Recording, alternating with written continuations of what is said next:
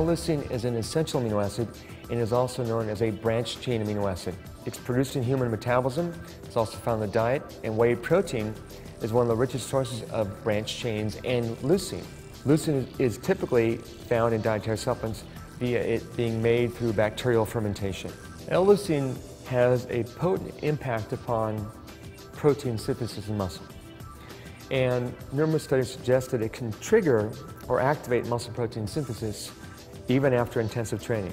It's important to note, though, that if you take leucine alone or just with branched chains, the isoleucine and valine, the other two branched chain amino acids, you won't be able to support total protein synthesis because you need all of the other amino acids in adequate amounts to support protein synthesis. What you can use it for also is to, well, if you're engaging in endurance training, perhaps to improve performance during exercise. And there are a number of products out there that offer a range of leucine, but usually it's around 1/3 by weight. In terms of dosing, a number of studies have used ranges between 3 or 4 grams all the way up to 15 grams.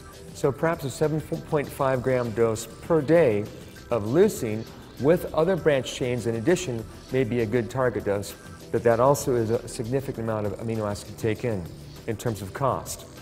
You can also combine L-Leucine with a protein source, such as whey protein, isolate or concentrate, hydrolyzed or intact, which already has a high amount of branched chains. You can combine it with carbs or any other type of supplement before, during, after your workout.